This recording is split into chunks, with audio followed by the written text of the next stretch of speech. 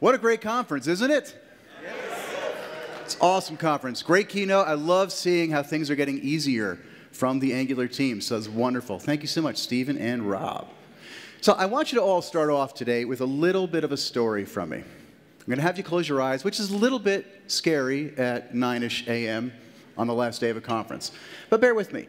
Imagine we're all back at work. We had a great time this week, but next week, the real world starts. We're back at work now. And you're hanging out with your friends, you're coding some new Angular 6 application, you're just loving what you're working with, using some Stack Blitz, and then a production outage happens. Uh-oh. Man, I should have taken an extra day off, right? Stayed a little bit longer. So you start going through the process. You try to figure out what's the problem, what's the error. Start doing your debugging. So we dive in, and we figure out, after some time, where the problem is. And we see, through the Git history of our application, that something was removed from GitHub. Dear developer, we found this line of code. If you're reading this, there may be an outage. Uh-oh.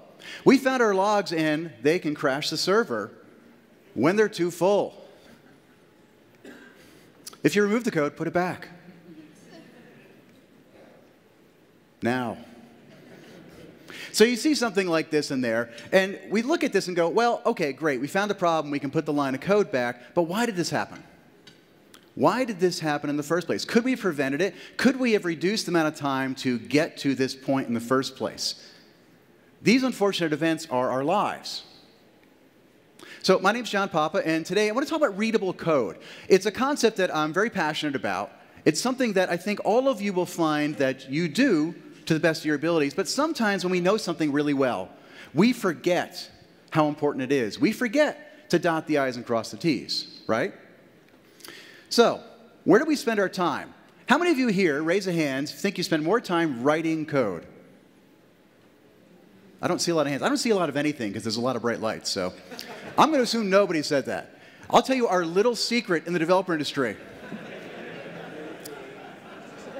When you talk to your employers, prospective employers, and you ask your family, what do you do for a living? What do you say? I write code. Do you really? Are we liars? The ratio is vastly in the camp of reading our code. Just ask Uncle Bob. There's been a lot of studies in this. So what can we do? I mean, even think about code reviews. We measure code reviews on the amount of time it takes to understand what's happening, don't we? This is what happens at work when Burke Holland writes code. Burke's a great guy. So it's not about write code. It's not about being clever, crafty, artful. We always hear, hey, I wrote this really awesome thing. It's a nested ternary function. And you're like, get out. Reading code is about fast and effective communication. Have you ever had to read someone else's code? Have you ever wanted to chase them down? Has that ever been you? You want to care about the developer behind you. So think about it. Look at the developer behind you right now. You're writing code, you're out for a run, you're having a good day. Imagine the developer behind you looks more like this. Readable code is the idea of making these things not happen so often. All right, so caring about our craft is a good thing, right?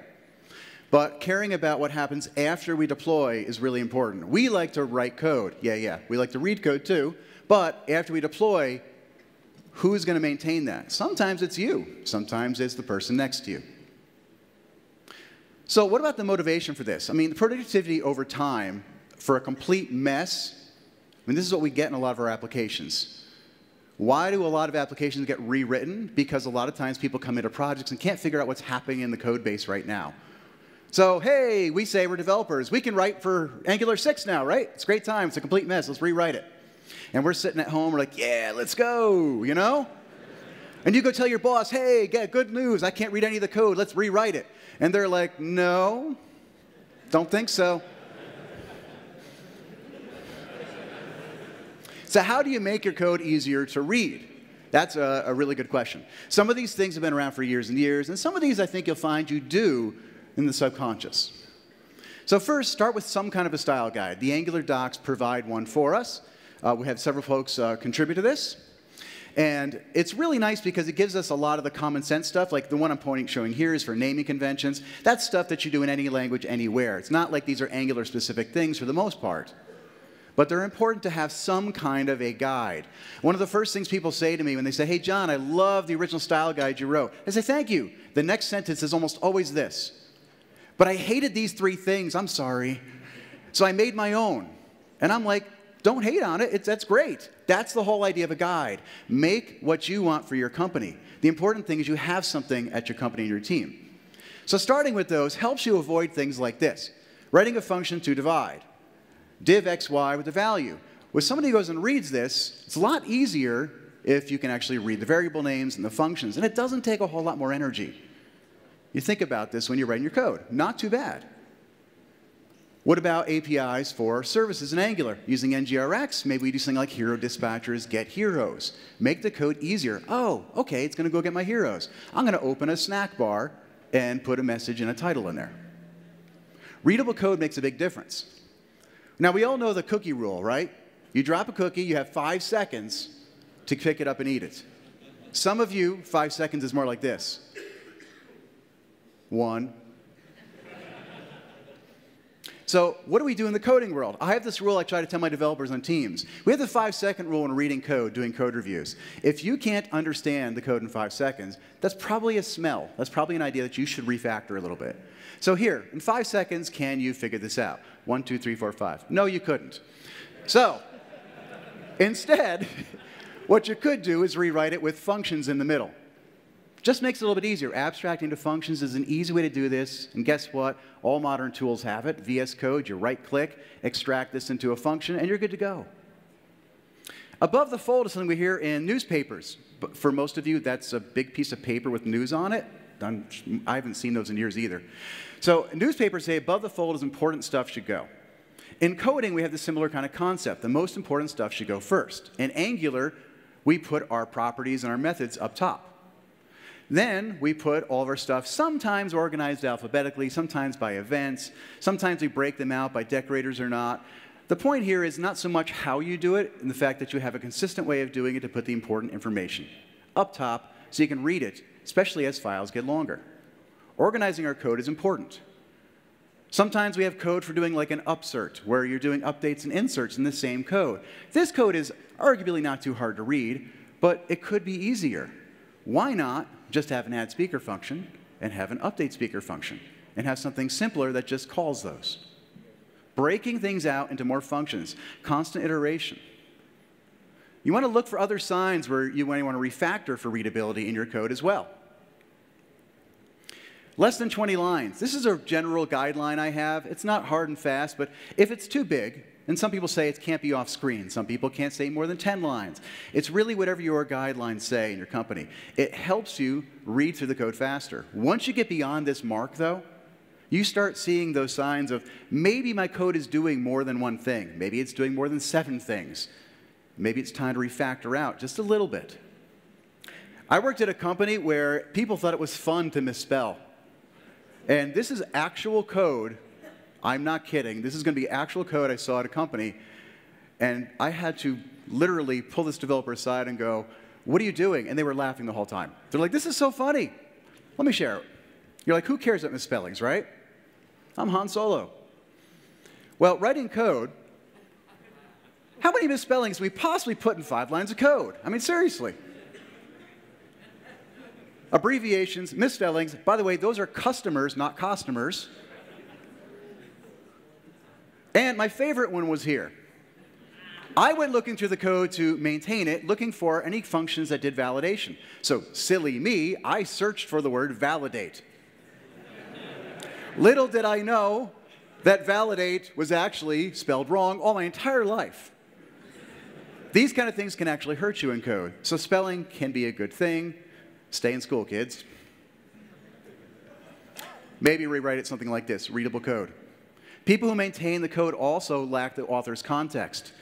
Have you ever seen someone's code and you look at it and it's clear to them, they're like, why are you so dumb? You can't figure this out. It's because sometimes the person who wrote it had the curse of knowledge. They knew something that you didn't, some key piece of information that dictated how they wrote that code. Context is clarity. For example, if you saw this movie, you know this was a key moment in the movie. Everybody here has probably seen, except for Ward Bell, by the way. Make sure you make fun of Ward for not seeing Star Wars. You won't miss him. So in this movie, this is the moment where he reveals that he is Luke's father. And this is a really important turning point. Spoiler! Spoiler! Now imagine the first time you saw this movie, Ward, you tuned in at this scene. You'd be like, yeah, who cares? There's some weird guy in a big black helmet telling me he's his dad. And the guy's like crying about it. Get over it. In code, this is kind of important, right?